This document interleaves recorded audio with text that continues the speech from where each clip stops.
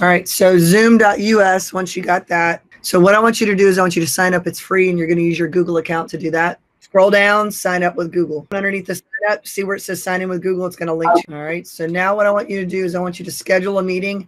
We're doing that, so it prompts us to do the download of, so you're going to schedule a meeting. So once you have your information, you got it, scroll down, click save. Now go up to the top, click start meeting. Now you're going to click on where it says download and run Zoom. There it is. It should automatically do it. See how it's downloading? So you're going to, once it finishes downloading, click to open that.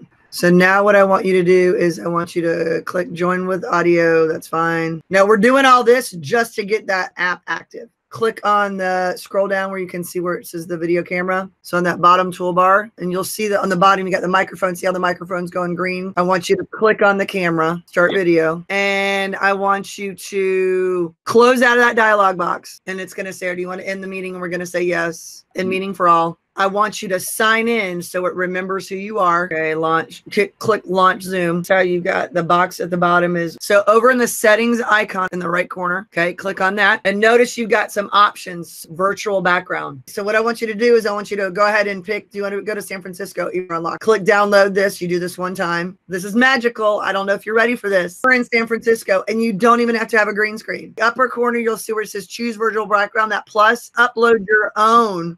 So if you go out and find a video loop you want to put back there, or if you want to put a map or whatever, something behind you, so you can go to Google and find something. I would use unsplash.com, which has got free, amazing photos, and you can download whatever you want to put behind you. So you can put like you were at Disney World if you wanted.